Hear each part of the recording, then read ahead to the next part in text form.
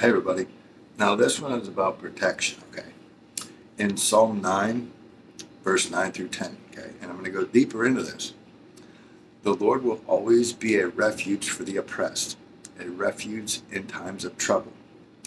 And they that know thy name will put their trust in thee, for thou, Lord, has not forsaken them that seeketh thee. Okay, now to go deeper into that, right? I shared with you about doing meditations.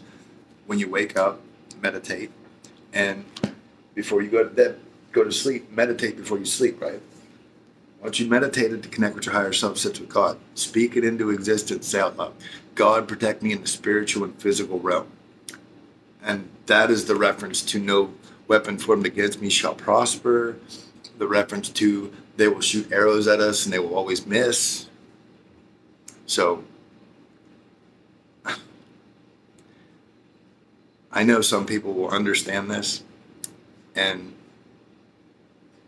love the protection of God. Have a blessed day, everybody.